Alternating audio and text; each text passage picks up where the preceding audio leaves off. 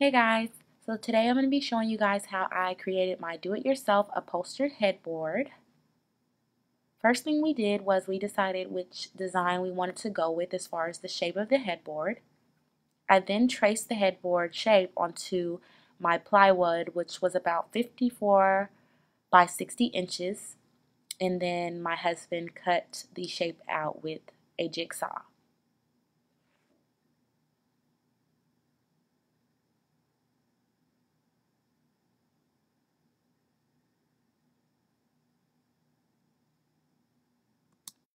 After the headboard shape was cut, I then used sandpaper to sand down the edges so that they would be a little more smoother and wouldn't snag any of the fabric.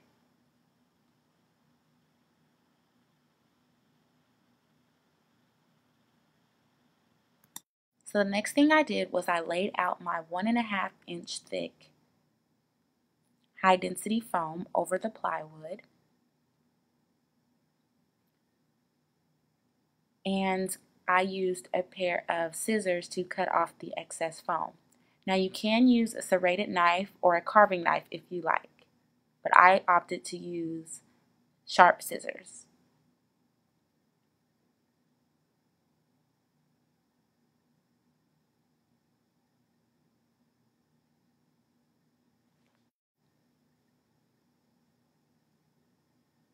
Once I got to the top portion of the headboard, I had to get a little creative, so I ended up tracing the shape onto a piece of foam and cutting it out with my scissors.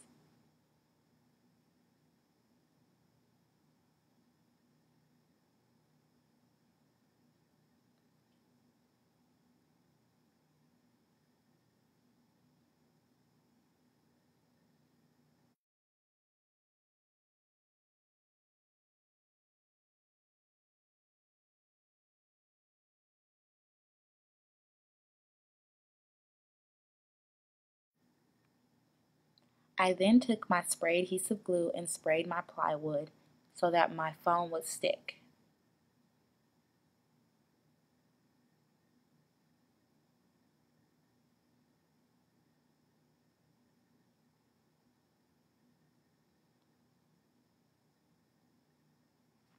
Next, I laid down my cotton batting over my headboard and cut off any excess batting.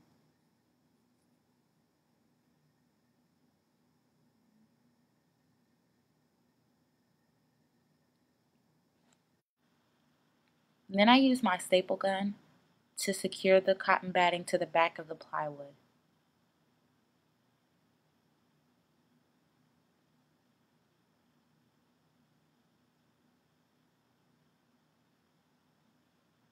When you're stapling the plywood, you want to make sure you pull the cotton batting taut so that you have a smooth edge.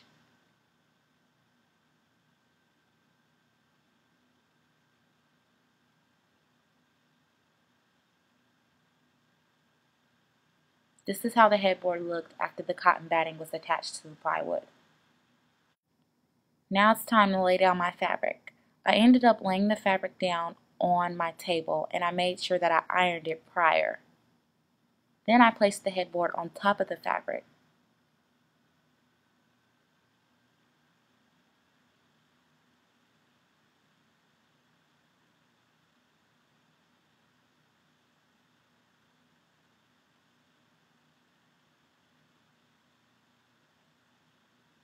I then took my staple gun and stapled the fabric to the back of the plywood.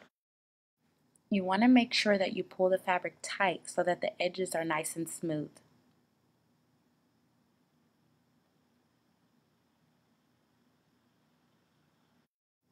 This is what the headboard looked after the fabric was attached to the headboard.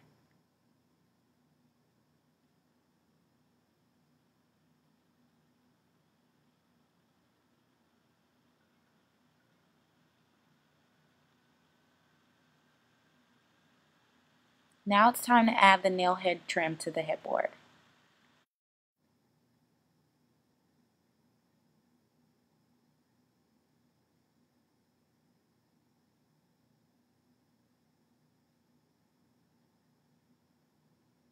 I used a rubber mallet to prevent any damage to the tips of the nail heads.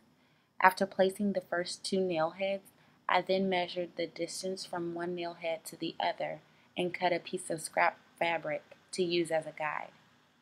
This helped me ensure that the nail heads would be equal distance from one another.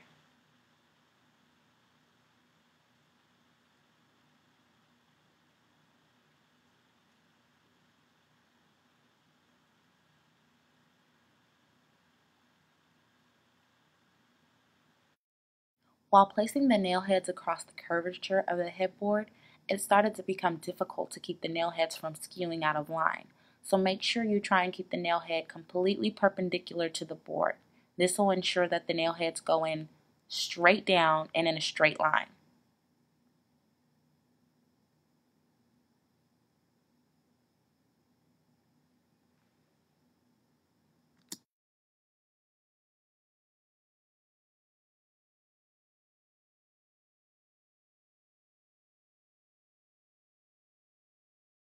Now it's time to attach the flush mounts.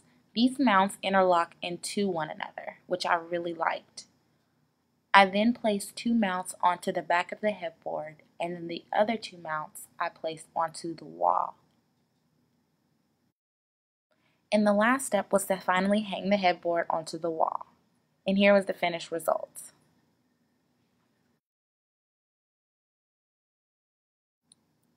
This was the design for our headboard before, and this is our headboard after.